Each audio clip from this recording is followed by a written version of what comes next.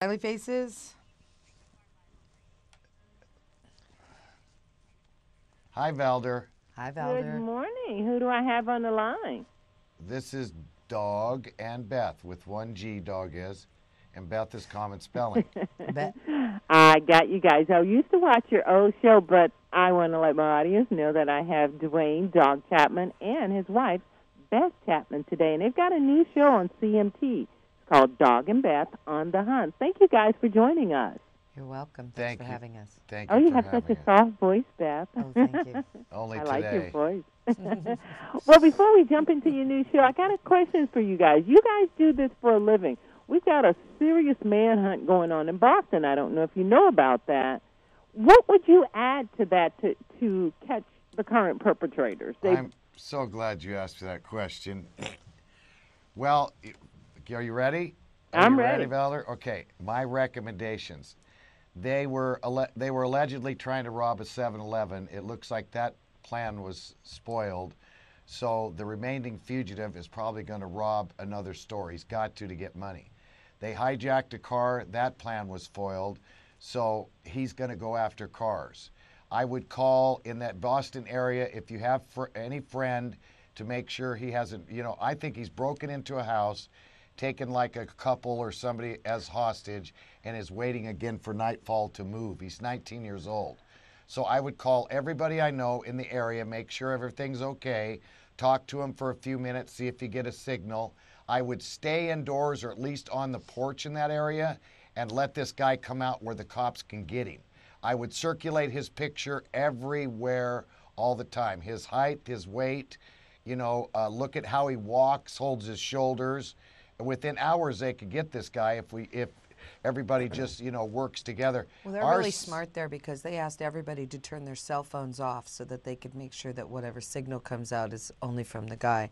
And the other smart thing that they're doing is they're going door to door and they're searching almost every house in the area. So they are very, they're really on top of what they should be doing already. So, we can only offer information as a spectator, but, of course we'd like to be right there in the streets going door to door with them. But, it's a very serious situation, so we have to let them do it. It is, and that's great advice. That's the best outside advice that I've heard in order to make this happen. You guys do this for a living. Beth, I want to ask you, how is it putting your life on the line? People watch you, they laugh at the show sometimes, and you guys do funny stuff, but this is really serious work that you do. Yeah, it is really serious work.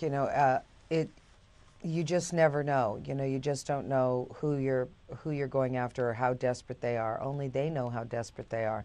As with the guy there in Boston, he knew he was the bomber. He knew when he went into the 7-Eleven, that if he was going to rob it, he had to really, fight it out. When they came out and the security guard confronted, he had to shoot him. There was no, you know what I mean? There's just things that they know that you don't know. And so it makes them a lot more desperate and a lot more dangerous. And so we just try to block a lot of that stuff out of our mind and just go out and do the job. And we try to be so fast and stealth that they don't really have time to think of those things by the time we catch them. Dwayne, when you guys go out, one of the things is, over the years, I've watched your show, you have a spiritual component to it. I'm not going to say religious, but you've got a spiritual component to it. How do you mix the two, catching the bad guys and thanking Jesus? Well, my language is terrible, not very good. But my pastor, Tim Story, said I should say I'm working on it, and I really am.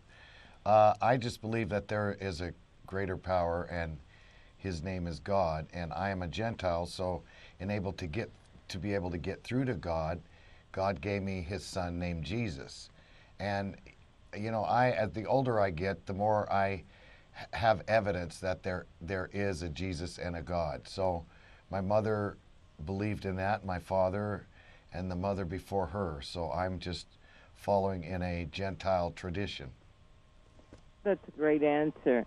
Beth, let me ask you, your family's involved. I don't know if the kids are still involved in this. Once again, I'm going back to, everything that's dear to you is put on the line every day. We go to our regular jobs at the mill, at the store, or something like that, and we don't feel like that. what do you do to bring safety and calmness to your family? How do you how do you calm them and say, you know, this is just a job, we'll be fine, it'll work out? How do you do that? There's a lot of yelling. I was going to say, she's crazy. Have you seen the show? Well, Valder? we took some of the danger out of it because Dwayne Lee and Lisa are not there anymore. It's just Leland, and Leland is highly trained, and we don't have to worry about him.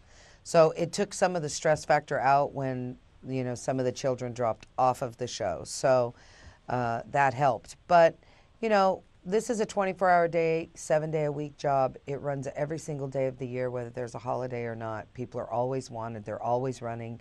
They're always in peril.